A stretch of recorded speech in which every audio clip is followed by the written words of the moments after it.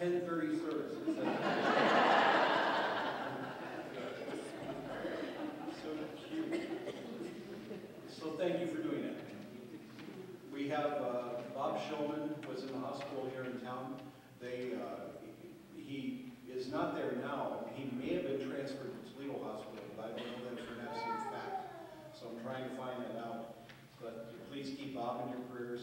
Also appreciate prayers for Alfred and Rita Kriege, who are both in a hospital in different rooms here in Henry County Hospital.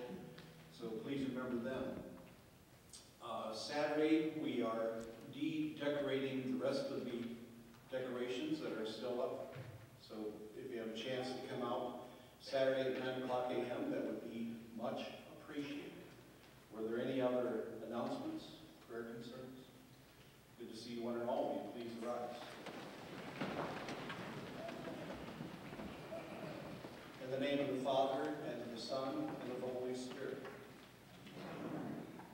Blessed be the Holy Trinity, one God who forgives all our sin, whose mercy endures forever. Amen. Let us come into the light of Christ, confessing our need for God's mercy. Holy and faithful God, we so often choose our own way instead of yours. We think we can evade your commandments. We have spoken in ways that kill, strayed from our hearts, betrayed friends, and hated enemies. We have broken our promises. Search us deeply and create us anew. Lift the heavy burden of our sin and free us to follow your way of life. Amen. Call upon me, says the Lord, and I will answer. Our God has come among us to loose every bond, and set us free from all that weighs us down. Receive the forgiveness of all your sins. In the name of Jesus Christ, our crucified and risen Savior. Amen.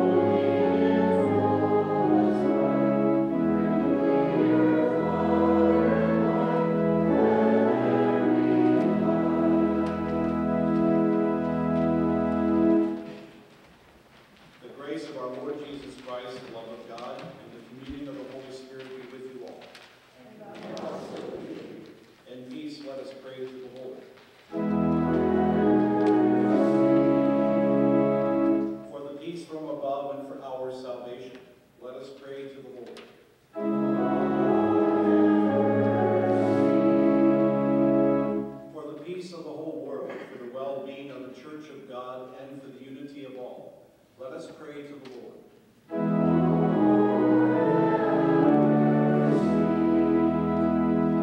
For this holy house and for all who offer here their worship and praise, let us pray to the Lord.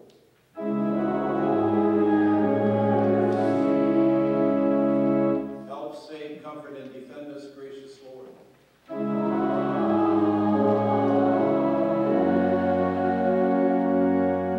Glory to God in the highest, and peace to his people on earth.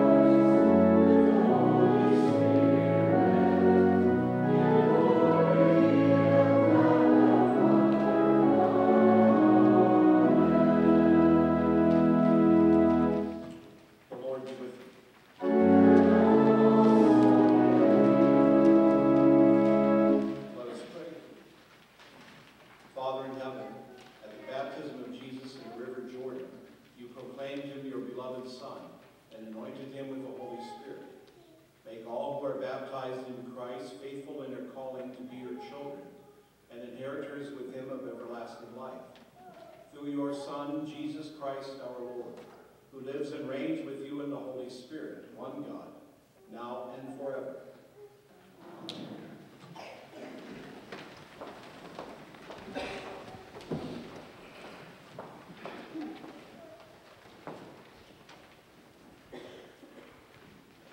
Our first reading this morning is Isaiah chapter 42. Here is my servant whom I uphold, my chosen, in whom my soul delights. I have put my spirit upon him. He will bring forth justice to the nations. He will not cry or lift up his voice, or make it heard in the street. A bruised reed he will not break, and a dimly burning wick he will not quench. He will faithfully bring forth justice. He will not grow faint or be crushed until he has established justice in the earth, and the coastlands wait for his teaching. Thus says God the Lord, who created the heavens and stretched them out, who spread out the earth and what comes from it, who gives breath to the people upon it, and spirit to those who walk in it. I am the Lord. I have called you in righteousness. I have taken you by the hand and kept you. I have given you as a covenant to the people, a light to the nations, to open the eyes that are blind, to bring out the prisoners from the dungeon, from the prison those who sit in darkness. I am the Lord, that is my name. My glory I give to no other, nor my praise to idols. See, the former things have come to pass, and new things I now declare. Before they spring forth, I tell you of them. The word of the Lord. Thanks be to God. We'll do the psalm responsively by whole verse. Psalm 29. Ascribe to the Lord, you gods. Ascribe to the Lord glory and strength. Ascribe to the Lord glory to his name. Worship the Lord in beauty and holiness. The voice of the Lord is upon the waters. The God of glory thunders. The Lord is upon the mighty waters. The voice of the Lord is a powerful voice. The voice of the Lord is a voice of splendor. The voice of the Lord breaks the cedar trees. The Lord breaks the cedars of Lebanon. He makes Lebanon skip like a cat, and Mount Hermon like a house. The voice of the Lord splits the flames of fire. The voice of the Lord shakes the wilderness. The Lord shakes the wilderness of Kadesh. The voice of the Lord makes the oak trees cry, and strips the forest bare. And in the temple temple of the Lord, all are crying glory. The Lord sits enthroned above the flood. The Lord sits enthroned to king forevermore. The Lord shall give strength to his people. The Lord shall give his people the blessing of peace. The second reading is Acts chapter 10. Then Peter began to speak to them.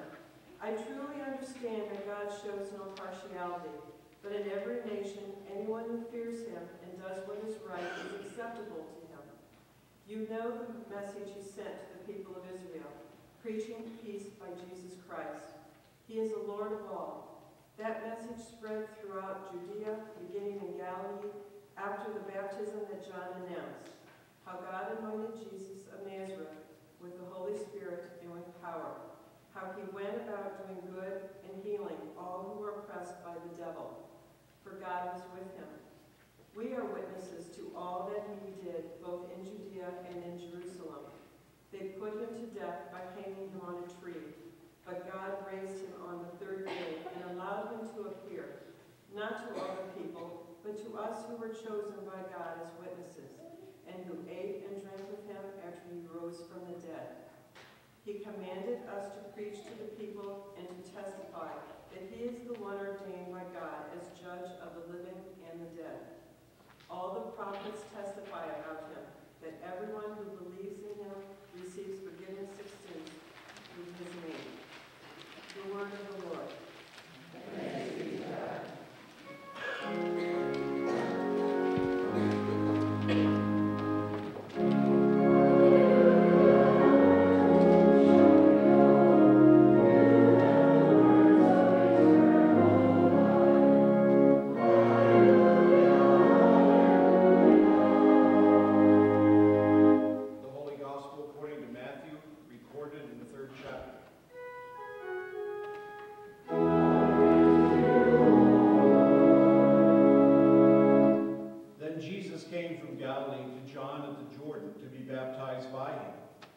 John would prevented him, saying, I need to be baptized by you, and do you come to me? But Jesus answered him, Let it be so for now, for it is proper for us in this way to fulfill all righteousness. Then he consented. And when Jesus had been baptized, just as he came up from the water, suddenly the heavens were opened to him, and he saw the Spirit of God descending like a dove and alighting on him. And a voice from heaven said, This is my Son, the Beloved, with whom I am well pleased. The Gospel of our Lord.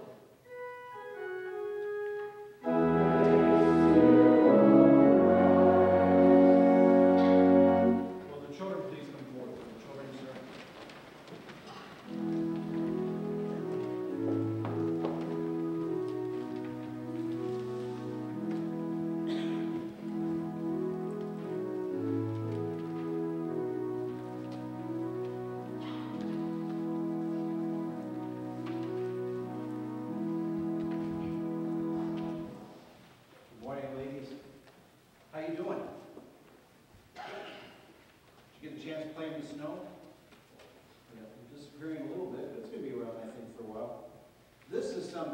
I haven't shown too many people. I want you to know. You are a privileged group this morning. These are my crayons I keep at home. I come over and take a look at them. They're pretty cool. No crayon. First of all, I love the smell. Don't you love the smell? That smell. I love smell. It smells so good. And as you can see, the old bucket we have here has been duct taped and it's fallen apart. It's been around with us for a real long time. Do you think all the crayons look the same in here? Take a look at it and look around. Some broken pieces, do you see them? There's one that's kind of, there's a brown colored one right there. It's kind of broken off. Some of them aren't even, there's a couple of them we got from a restaurant, Bob Evans, there it is. There's some inside of that. And this one right here is a little person, I think, crayon. Some of them look like they've never been used, and some of them, they have the paper off. They're all sorts of different shapes and sizes and little pieces. And the crayons kind of reminded me about something I wanted to say this morning, that God looks at all of us. We're all kind of different, aren't we? Do you think so? Even twins are different, aren't you? Twins aren't exactly the same. Us guys who look at twins will say, wait, which one are you? No one's ever said that to you, have they? No, I didn't think so. All of us are so different. We're just all so different. And we're kind of like these crayons. Here's all these different kind of crayons in there. And I don't know which crayon I like the best. Orange is my favorite color, but I like all the other colors that are in here. I like all the other crayons. And I love to color. Do you like to color?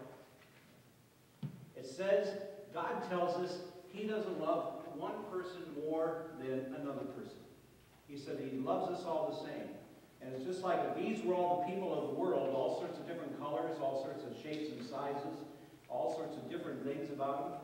God says, I love each and every one of them exactly the same. Just as he loves us, each and every one of us exactly the same.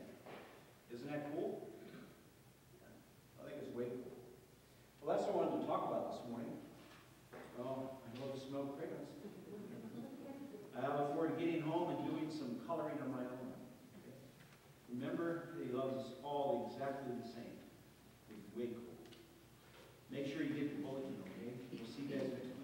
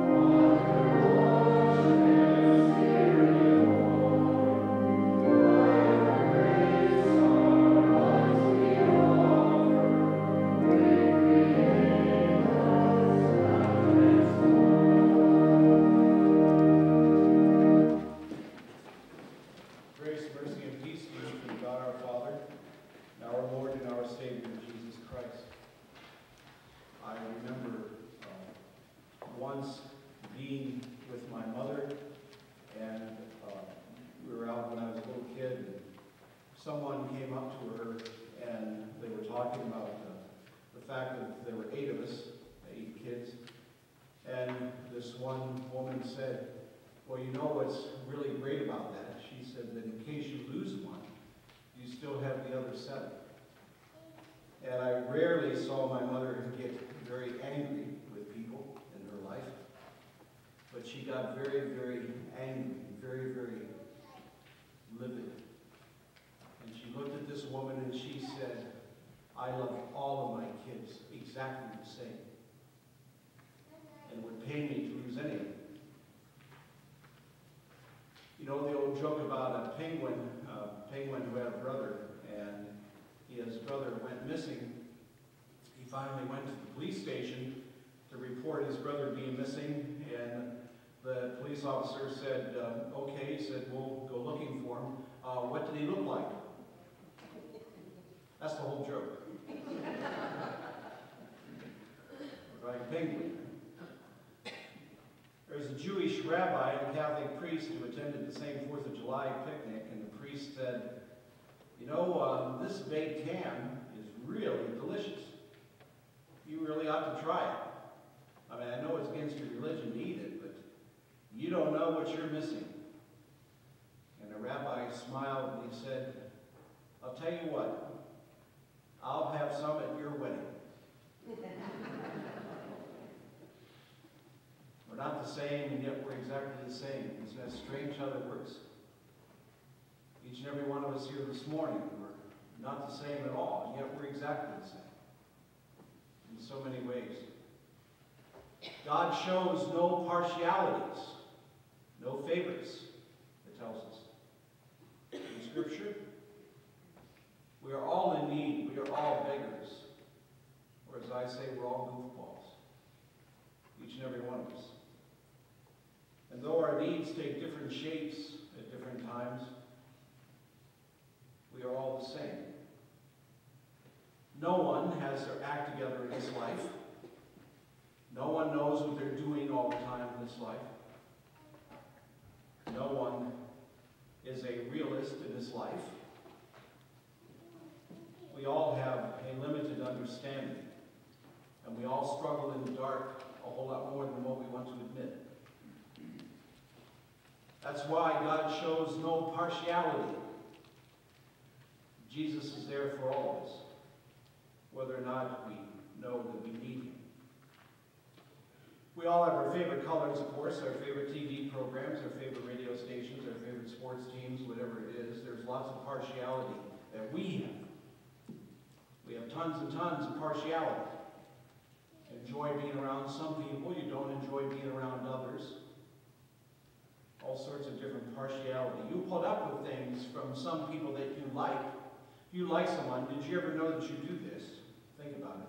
Someone that you really like a lot, you'll put up with so much stuff from that person. Someone you don't like, you don't put up with anything. And that's how we tend to work as people. Our patient level changes. You will watch a game go into overtime. If you really want to see the game, you'll stay up till 1 o'clock in the morning watching it, even though you have to get up early in the morning. Waiting for an hour at your favorite restaurant if you have to do that. But the service better be done on time, you know what I'm telling you? That's how we are. There are these line drawers. Jesus came out of the waters of his baptism, and he was ready to serve. He was ready, right off the bat. Here's my routine. I wake up in the morning, I kind of catnap. I wake up again, I catnap again, I wake up and catnap. I finally get up. I clear my throat. I do my bathroom chores. I shave, shower, I read the paper, drink my coffee, check and send emails. I watch a little bit of TV news and weather.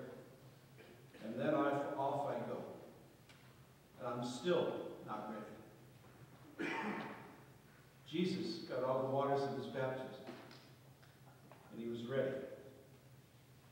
Right off the bat.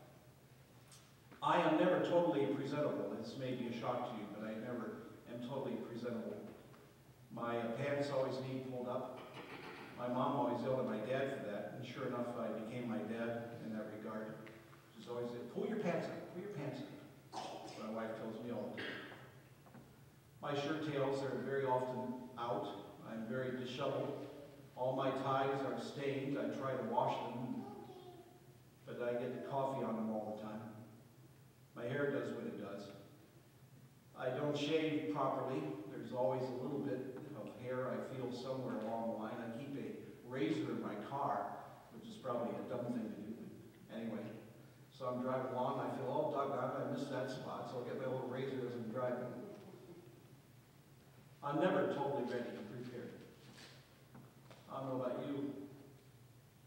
The problems I need to deal with, I'm never totally prepared for that. The answers I should have, where I should be, admitting where I've been, being able to help. I maybe told you the story before, but years ago we interned in Indiana, and I got this call in the middle of the night. I was the pastor of the church. I was blessed enough to have my supervising pastor live about 30 miles away from me. Usually you go to a large church when you intern, or a larger church. But I had the church all to myself, and my pastor lived, like I said, about 30 miles away.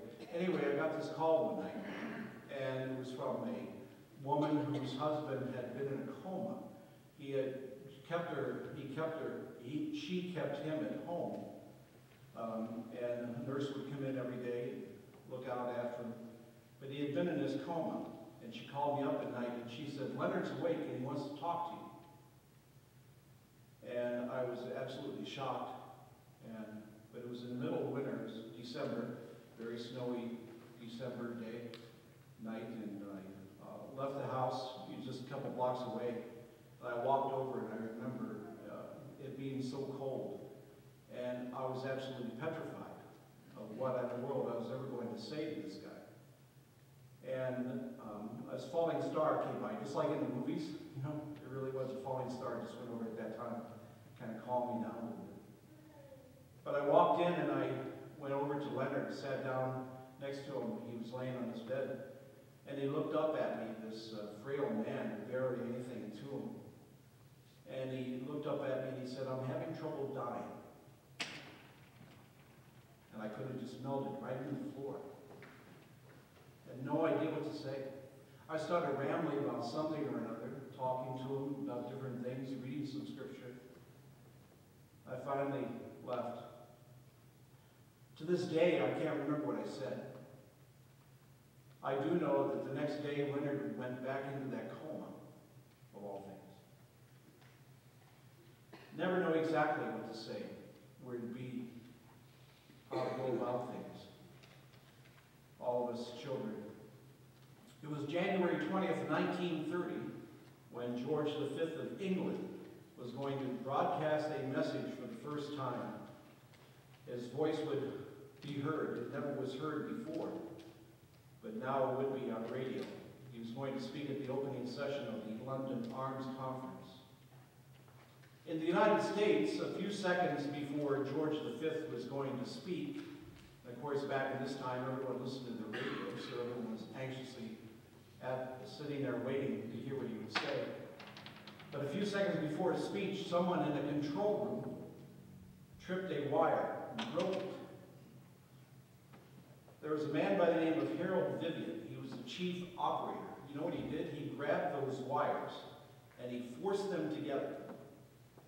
250 volts of electricity went through his body, but he kind of held on until George had made his speech. I was thinking about that and how incredible that is to have done in the first place. But baptism is kind of like that. Connects us to God, to our mission in the world, and it gives us a voice. Now, flash ahead a few years later, it was 1936. Edward, his oldest son, became king. And Edward is the guy who ran away with Wallace Simpson. You know, he wound up giving up the throne. So the second eldest son came to the throne of England. His name is George VI. Are you all still with me? George VI was not prepared to take over as king. And he had very severe stuttering. It was the outbreak of World War II, and England needed a strong voice. Now, there was a man by the name of Lionel Logue who was hired to help the king with his speech. They made a wonderful movie about this, in case you've never seen that, called The King's Speech. So Logue tried to help him with his stuttering. At one point, they showed a film that Lionel Logue went over and he sat on his throne, that the kings of England have all sat on before. And George screamed out in his loud voice, "What are you doing in there? Get out of that chair." And then Lionel had his leg draped over, the side of the arm of the chair. And he looked at him and he said, "Why should I listen to you?" And George said, "Because I have a voice." And Lionel said, "Yes, you do." He just wanted him to use it. Now, George's speech was never perfect, even after that. Lionel was always there with him to try to help him with his stuttering. He was there the rest of his life. But he had a voice. I am convinced that everyone needs to know that they matter.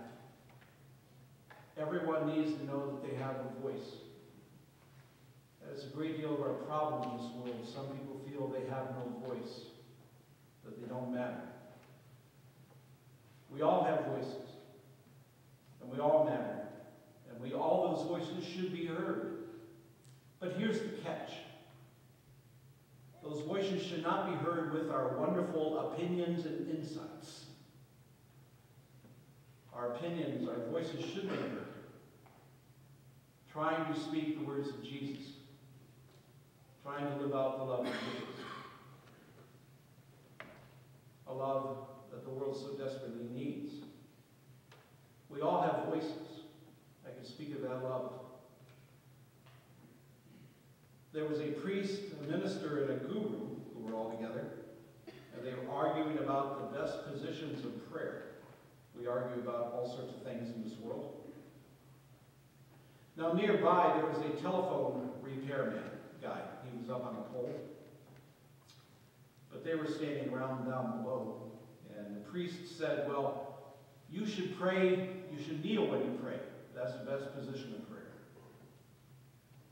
The minister said, "No, you should have your hands stretched up to heaven. That's the best position of prayer."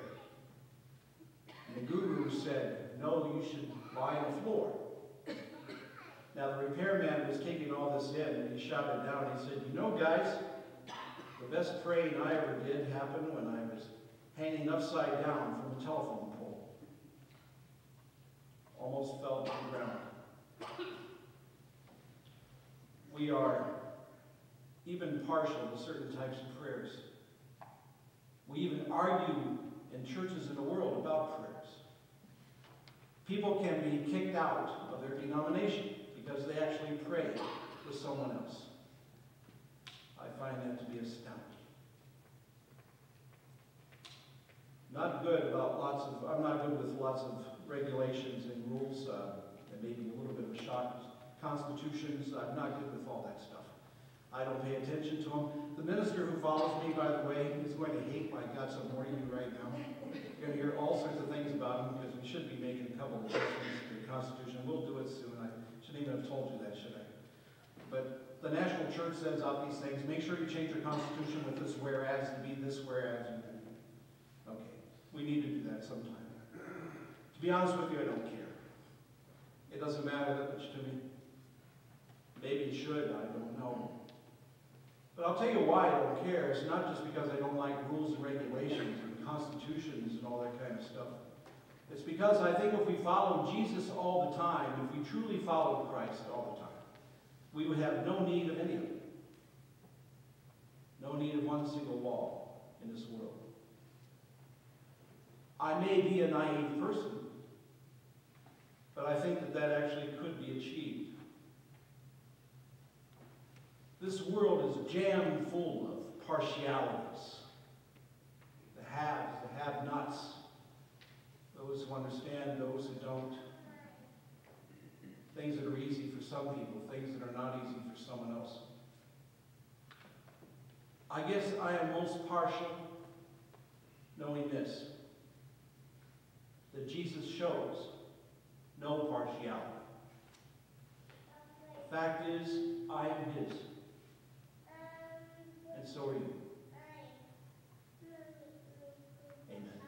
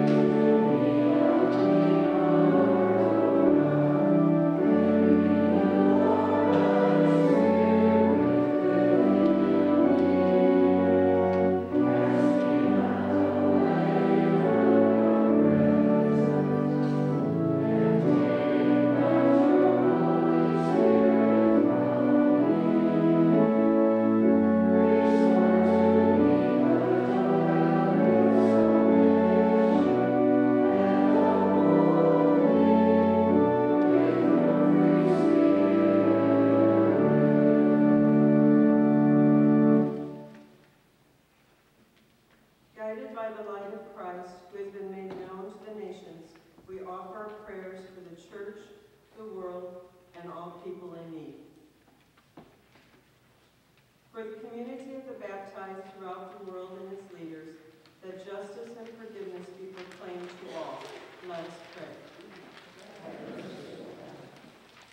For the beauty of creation, trees and animals, clean water, and favorable weather, that all creatures live abundantly on our fragile planet, let us pray. For all in authority at the local, state, national, and international levels, that they rule with equity and sincerity of heart. For relief workers and those who support them, let us pray. For this congregation and all who have been washed in the waters of baptism, for those inquiring about the gift of baptism and life in Christ, and for those who are absent from this gathering, let us pray. In thanksgiving for those who have died in the faith, that the grace of Christ in their lives guide us in our vocation as Christians throughout the world, let us pray. For the oppressed, the imprisoned, the sick, those living with HIV/AIDS, for all who call out for help, including Terry Williams, Caitlin Roars, Deb Tiffany, and Ben Michaelis, Juanita Clausen, Susan Allen, Mary Lou Weevil, and Audrey Schrader, Donna Norton, Millie Miller, Stan and Eileen Mabey, Charlotte Wongring, Melanie Simpson, Eleanor Engler, Jeannie Curtis, Roman Strome, Betsy Mix, CA, Fred Close, Bill Winsman, Robert Klassman, and Josh Bevel. For Norma Strayer, Linda Lofts, David and Debbie Meyer, Marlene Kreider, Brennan, Jeff Brown, and Tammy Porter. For Allie Grace Small, Carol Berlin, Lucas King, Dick Brown, Sarah Lenhart, Deb Schenk, Andrew Williams, and Florence Forrest. For Chris Schmidtmeyer, Stephanie Nelson, Beth Jenny, Dick DeWeese, and Ted Titkemeyer. For Irene Cordes, Lois Weekers, Jim Fruth, Alfred and Rita Prigge, Jordan James, Jeff Kiefer, and Brent Thompson.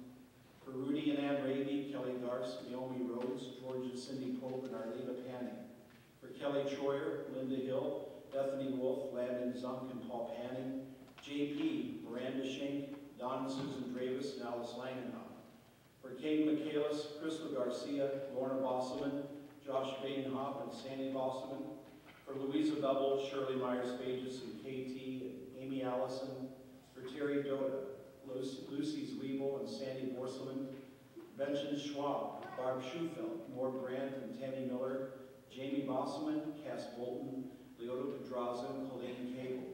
For Kathleen Ward, Valerie, Bob and Esther Denny, Jackie and Dustin Brown. For Anna Long, Alice Oberhaus, Lucas Rosebrook, Joshua Jenny, and Ken Ludeman.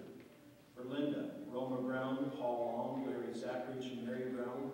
For Paul Kuzno, Jeff Warner, Rudy Eichhoff, Pat Badenhoff, Marjorie Downs, Brent Leiter, Alexa Jennings, Emma Myers, and all those we name now in our hearts.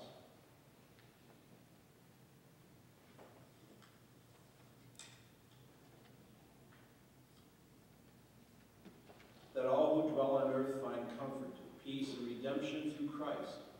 Let us pray. We pray, Heavenly Father, for those in our congregational family who will be celebrating their birthdays in this coming week. Those people include Jacob Elling, Andrea Hoffman, Theo Hoyer, Randy Nation, Douglas Hoffman, Alfred Prigge, Ben Ruby, Braden Vajan, Barbara Gray, and Ben DeWitt. And we pray on their anniversaries for Theo and Paula Hoyer, Andy and C.J. Wyrock, and Ken and Nancy Lang. We also pray for those serving in the military from this our congregation and this our country, including Mike Demachet, Elizabeth Yoder, Tyler Hayes, Austin Oberg, and Zach Bonner. Be with them all and bless them and keep them in your heavenly grace. Radiant God, hear the prayers of your people, spoken or silent, for the sake of the one who has made his dwelling among us, your Son, Jesus Christ, our Lord. Amen.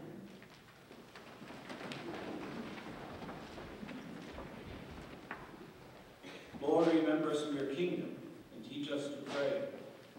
Our Father, who art in heaven, hallowed be thy name.